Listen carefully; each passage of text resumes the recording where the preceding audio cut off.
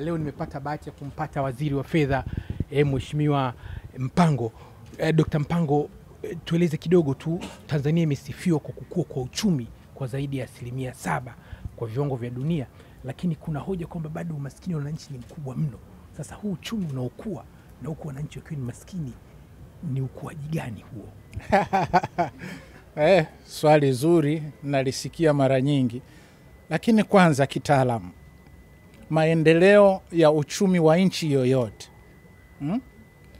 kama uchumi haukui kwa kasi kubwa, basi maendeleo mengine hayatakuja. Miaka ya nyuma kidogo tulikuwa na mfumuko wa bei ya 36%. Kila ukigusa kitu dukani, ukigusa bei ya chakula unalia. Kumbe mwekezaji naye akitaka kuja kuwekeza katika nchi yetu, katika mazingira ambayo uchumi haukui, mfumuko wa bei uko juu, madeni kibao, hawaji. Ni sawa na mimi, kama unasema ni kukopeshe, najiuliza mara 2-3. Huyu ninaye kwenda kumkopesha ana uwezo wa kurejesha hali yake yenyewe hohehahe? Kwa hiyo na uchumi wa taifa maana yake ni hiyo. Sasa uchumi wa nchi yetu kwa takriban miaka 20 sasa umekuwa kwa wastani wa 7% kwa mwaka. Sasa maana yake ni nini?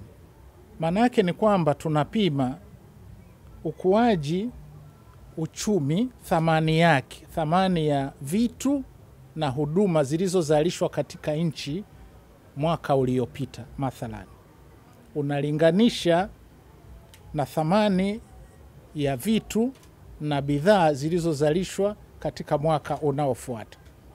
Kwa hiyo tunafanya tu hesabu. Unachukua tofauti ya hizo thamani mbili, unagawa kwa thamani ya huduma na bidhaa za mwaka uliopita. Ndio unapata kasi ya ukuaji wa uchumi. Kasi ya ukuaji wa uchumi ni kama, kwa lugha nyepesi, ni fananishe tu na mwendo wa gari. Ukitaka kutoka Lindi kwenda Mtwara, utafika tu. Unaweza kutembea kwa kilomita 80 kwa saa, au unaweza kutembea kwa kilomita 20 kwa saa, utafika Mtwara, lakini moja utatumia muda mrefu zaidi.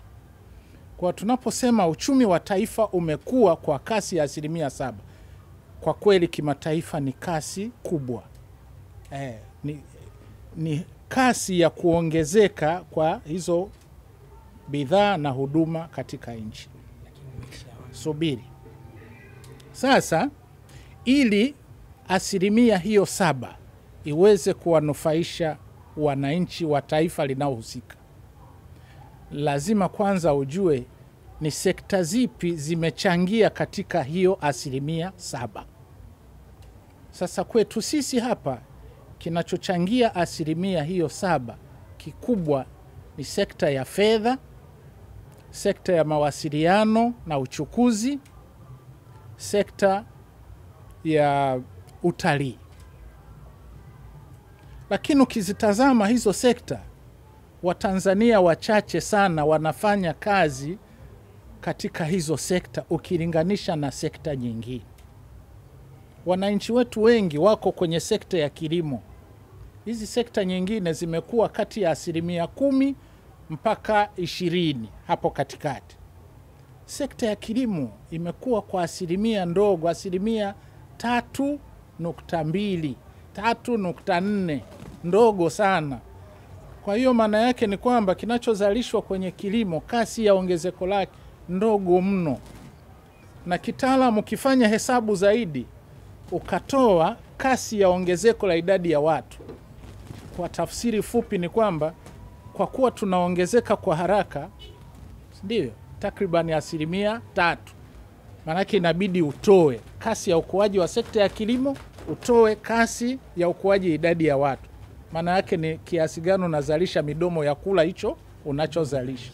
Kwa hiyo maana yake ni kwamba lazima kasi ya ukuaji wa uchumi iwe kubwa ili taifa tuweze kwenda. Kwa hiyo umasikini umeendelea kwa sababu kimsingi kilimo bado tunahitaji mabadiliko makubwa katika kilimo ambako ndiko wananchi wetu waliko. Vinginevyo tutakwama. Asante. Umetoa darasa zuri dogo sana. Nimelisema kwa sababu linawasumbua wananchi wengi, ndio maana nimeamua niliseme kwa kirefu. Asilimia 7 wanaona kama vile tunadanganya. Hatudanganyi. Hizi takwimu ni sahihi, lakini tafsiri yake ili uchumi, wazungu wanasema iwe ni high growth lakini iwe shared growth. Maana yake ni kwamba uchumi ukue kwa kasi lakini unufaishe watu wengi. Na ili unufaishe watu wengi, zile sekta ambazo wanafanya kazi walio wengi, hizo ndio zikue kwa haraka. Asante. Mheshimiwa Waziri, na kuahidi haya uliyosema kuhusu kukua kwa uchumi yatatoka hivyo